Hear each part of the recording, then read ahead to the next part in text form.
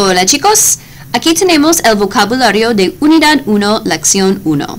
Este capítulo se llama Vamos de viaje. Este libro Avancemos 2, página 55. Las metas.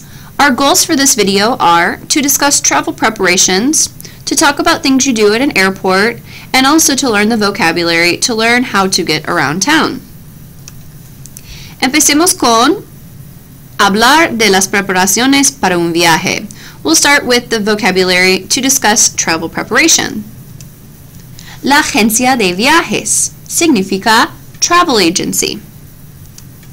El agente de viajes o la agente de viajes significa travel agent.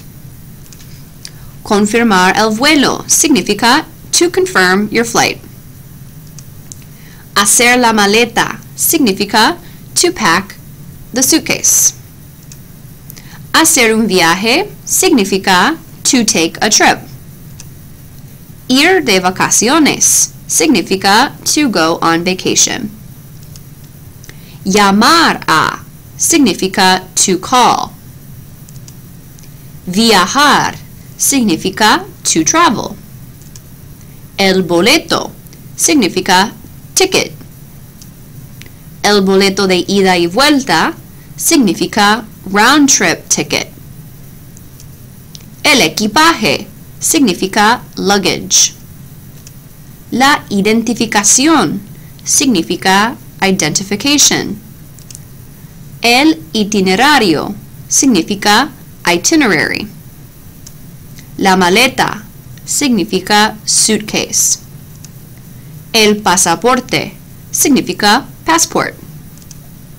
La tarjeta de embarque significa boarding pass. El traje de baño significa bathing suit.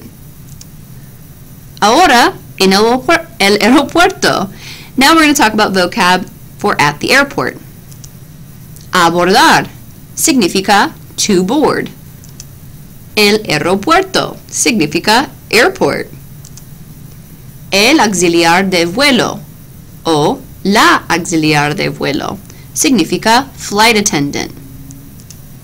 Facturar el equipaje significa to check your luggage. Hacer cola significa to form a line. La pantalla significa monitor or screen. El pasajero o la pasajera significa passenger. Pasar por seguridad significa to go through security.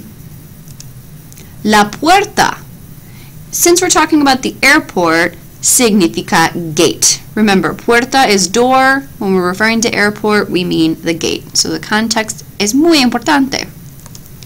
La salida significa departure. Remember, salida is also exit, so you're exiting one city to go to the next. El vuelo significa flight. La llegada. This comes from the verb llegar, to arrive. So la llegada is an arrival. Pasar por la aduana significa to go through customs.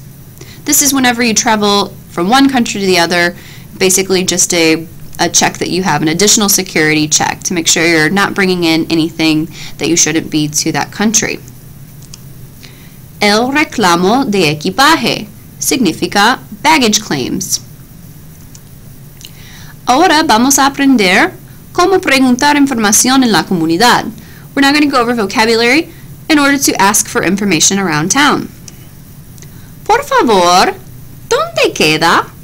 This is a phrase to ask, please, can you tell me where such and such place is? La estación de tren significa train station. La oficina de turismo. Here you'll notice I have several pictures of tourism offices. These might be a small kiosk within the airport.